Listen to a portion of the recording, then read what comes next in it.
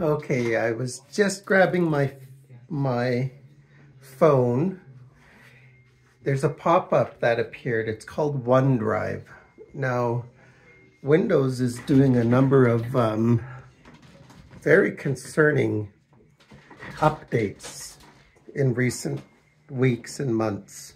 They did an update recently where my Windows now starts up showing these little tiles at the bottom, weather and stock indexes and such.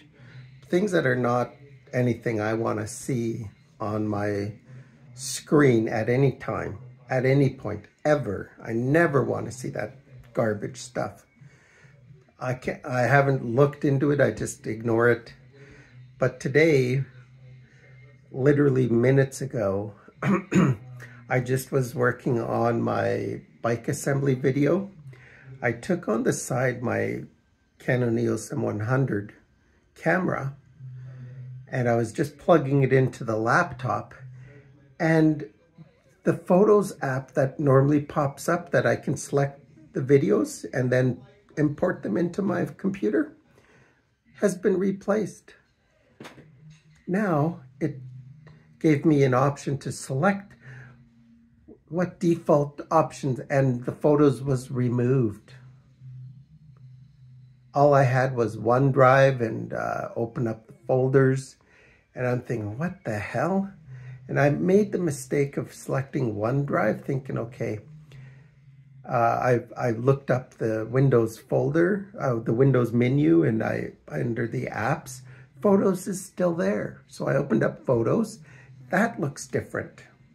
So I pulled out the memory card, then I inserted it back into the computer, and now it defaults to OneDrive. I hate OneDrive. Never liked it. It's so limiting, and you just get these annoying things about out of space. Well, I never wanted OneDrive. Never used it. In our work, we have OneDrive, and it's always given notifications. And, you know, well, I'm not putting my files on OneDrive. I'm putting it in my computer. Well, here's the disgusting thing with it.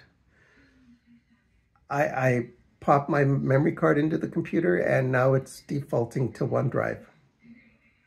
I want it to default to open up Photos, the photo app. I'll have to figure that one out. But then minutes after it popped it up,